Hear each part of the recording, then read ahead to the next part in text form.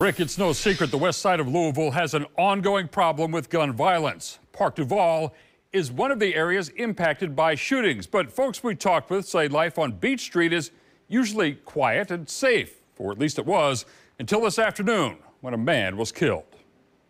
When I come outside, I'm like, dang, look how life changed like that.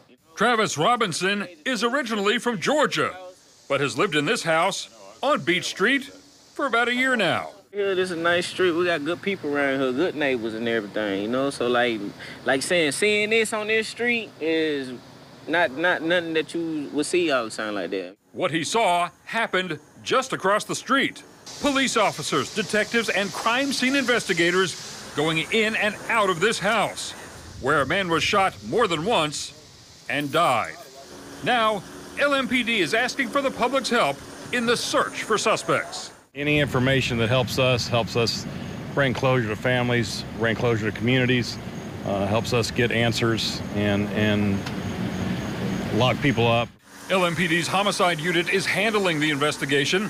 Police didn't indicate a motive or events which might have led up to the deadly encounter.